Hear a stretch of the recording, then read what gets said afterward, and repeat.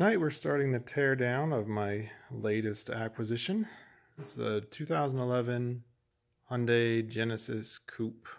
It's the 2-liter turbo, 6-speed manual. Got this one at Copart here in Boise. Well, it's in Boise. I am in East Idaho. But I bought this, it had low miles on it, and the wreck looked to be pretty cosmetic from what I could tell from pictures and not seeing it in person. But this is kind of how it showed up. I have already removed the shattered front bumper, 2 pieces there. And looking over the car before driving it to my house, I noticed I needed some things to order. So I ordered a radiator. As you can see, this one is slightly moved in. I ordered a cooling fan, and I ordered a coolant reservoir, and I already removed it, but if you look right there, the alternator pulley was broken and shredded the belt. So I ordered a pulley, and I ordered the serpentine belt. Some of the things have shown up. This is the belt and the coolant reservoir. This is the cooling fan.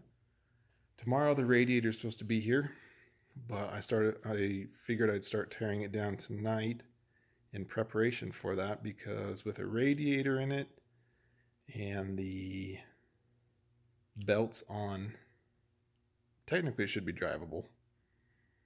Oh, and I ordered the alternator pulley from my local Hyundai dealership. And let's see the damage. To me it looks like, if you take a close look, there's a lot of hair in here. I think they hit an animal of some sort. Don't know how it only did this much damage. It didn't hit the windshield. The hood is ruined, but that's about all I can tell so far. The other headlight, cosmetically looks good. Just the tabs broke on it, which are here and here. Might be able to glue them, might not. We'll see when we get there, but I'm going to start with removing the AC condenser and the radiator, and we'll kind of see the damage there. So from what I can tell, I'm going to undo these 2 bolts here, which hold the bracket. This one had already popped out of it, but I will undo these as well. They look, yeah, they're 10 millimeter. So you got 2 here,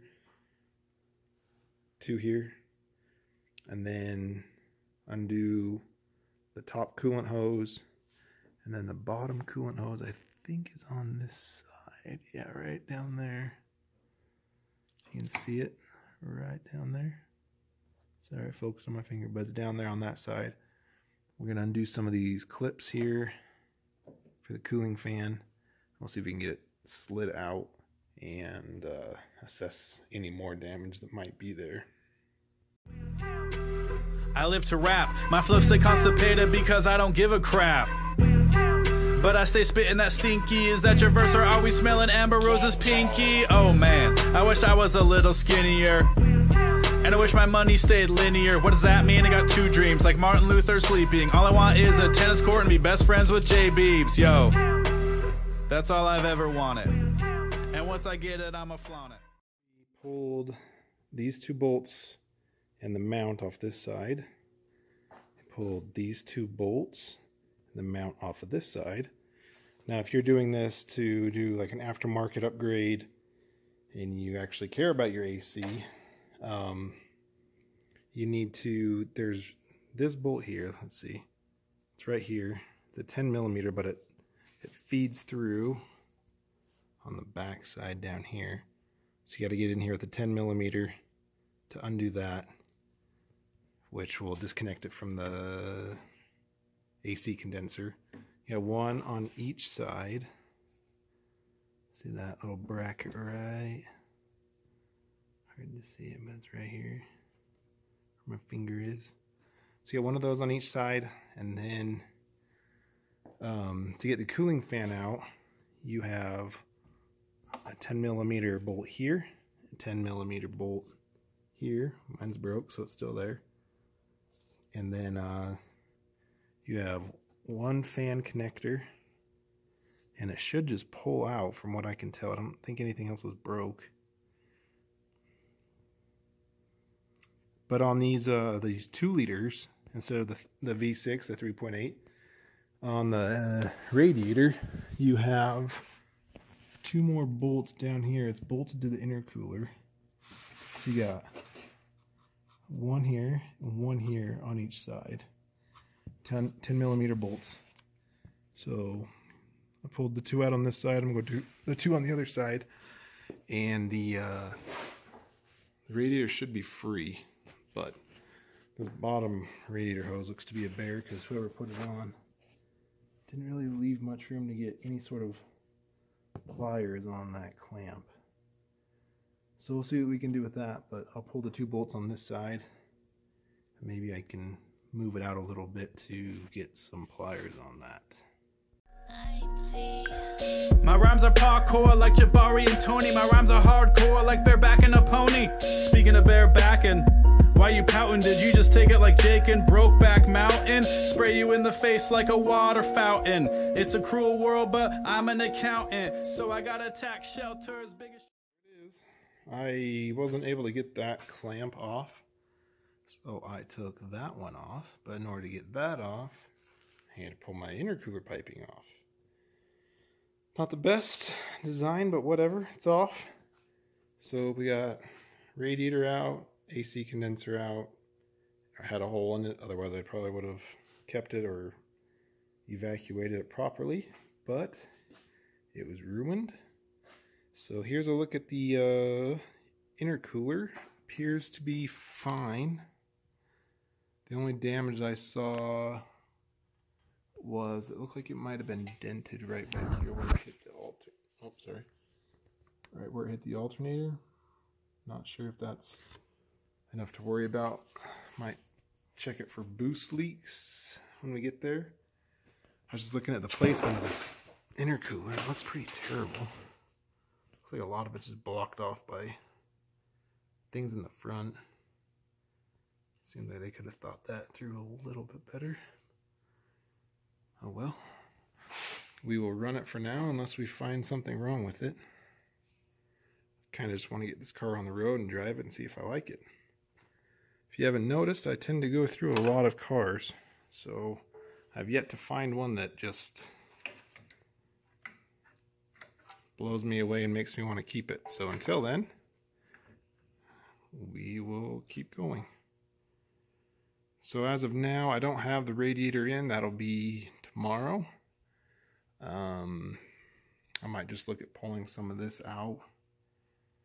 It seems to be pretty flimsy material. I pulled this out by hand because it was jammed in back to where that condenser was, and I was able to pull that out just by hand, so it's pretty flimsy. I'm thinking that this will be similar. Yeah. Not real structural. That was pretty easy to do. More just, I think, supportive for the headlight and accessories. But made progress. Hopefully tomorrow we'll have the radiator here, the pulley for the alternator.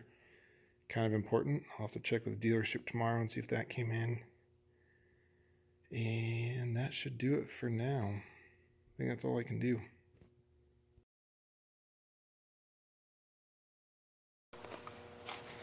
All my parts have officially come in. I got my alternator pulley. Alternator pulley. That's the part number if anyone else needs one. It's gonna go right here. I got the nut for it, and I'm pretty sure that's all I need. Last night when I was bored, I unboxed everything.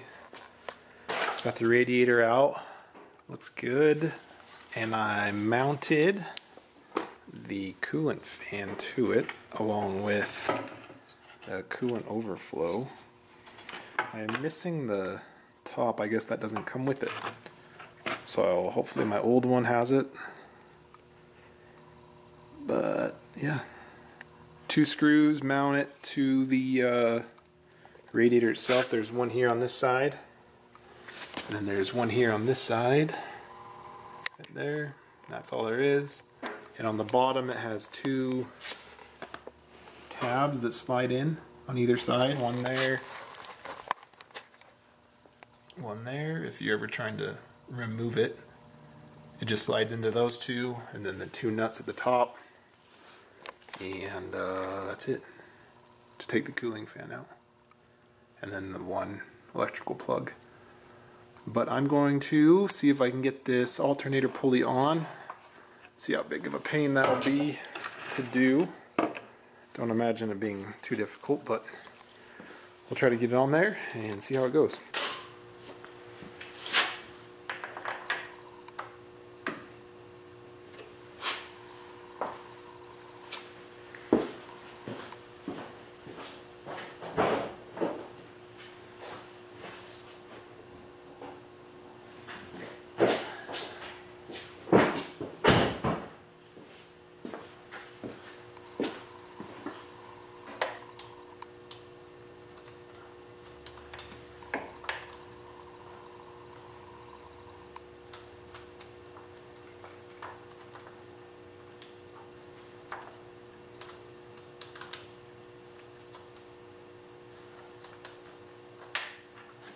Should probably figure out what size that is before I get it on there. It is a 24 millimeter. I'm thinking I'm gonna have to get an Allen in the center of that so I can hold it while I tighten the pulley on, which might make it difficult because I don't know how I'm gonna get a wrench on there as well. It looks to be about a 7. What are these? These aren't Torx. 7 millimeter Allen, or 7. Looks like it'll do the trick. That whole thing is pretty scary. Fingers crossed that she really is Katy Perry. Switch it up. Flow game. Like that. Now I need to figure out the belt routing diagram. Google it real quick.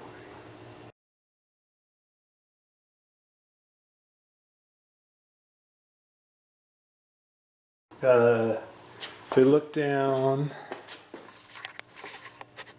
let's see, right there is the tensioner that we'll be adjusting to get the belt on, and hopefully it goes smooth, and hopefully they sent me the right one.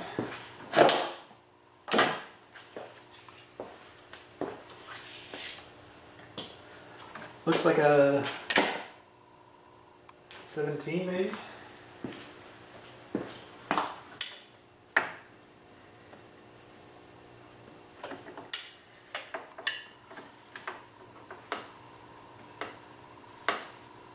Let's get this belt on there.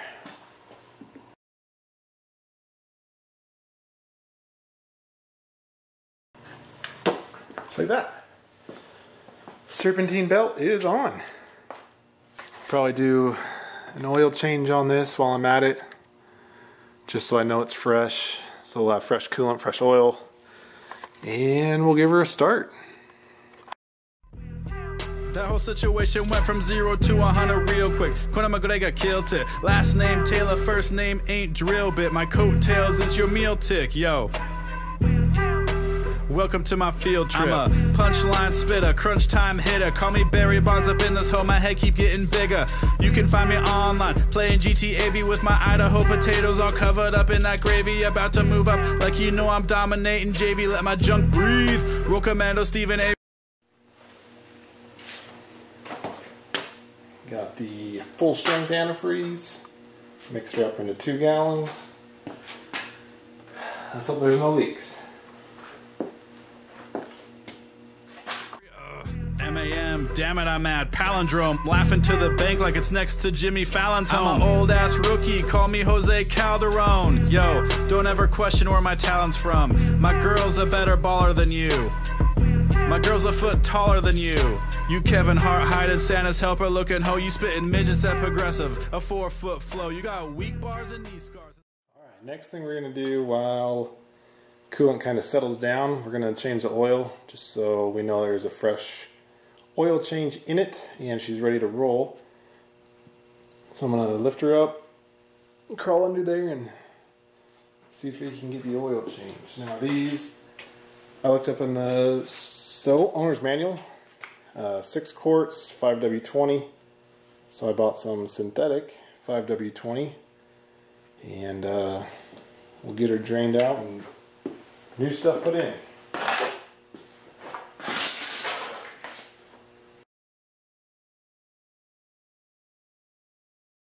Drain plug, 17 millimeter. I gotta grab my drain pin though. I guess I can show you. Anyone that's never changed their own oil on their Genesis or curious how hard it is, I'll give you a hint. It is not hard at all. Let's grab a light. I'll crawl under here. So I'm crawling under the passenger side front. If you look right there, that is the drain plug. So it's about a foot from the front. 17 millimeter. I cracked it loose.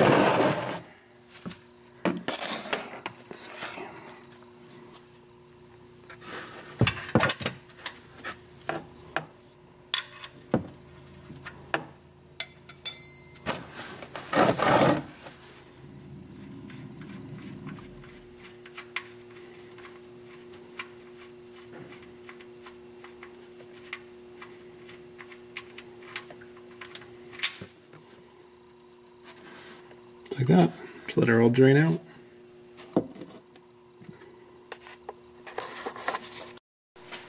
If you look close from the top, you can see the oil filter is right there, if it'll focus.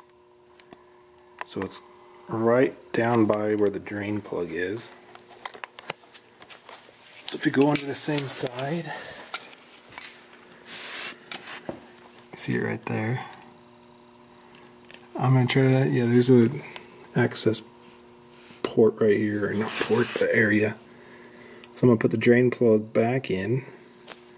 Most of the oil is out. And then I'll try to get to the oil filter. Hopefully it's not cinched on there super tight.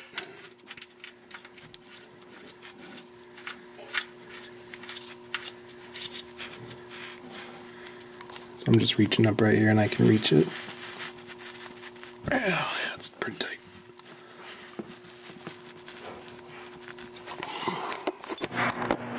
Alright, I had to use a filter wrench, this guy right here, to break it loose, because whoever put it on there with an impact or something, but once it's broke loose, I should just be able to spin it off.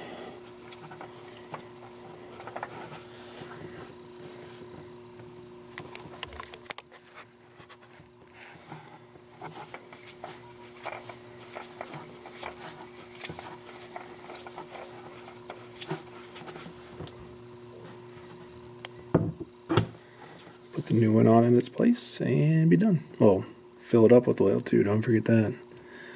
Service manual says 6 quarts, so 6 quarts she'll get.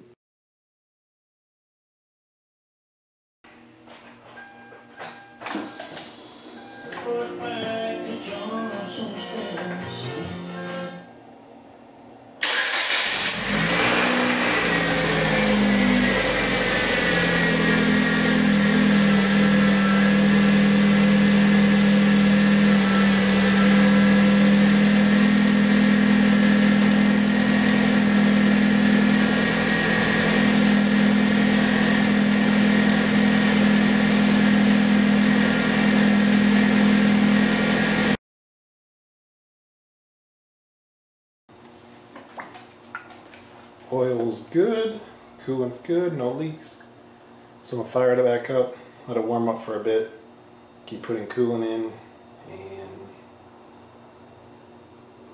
go from there.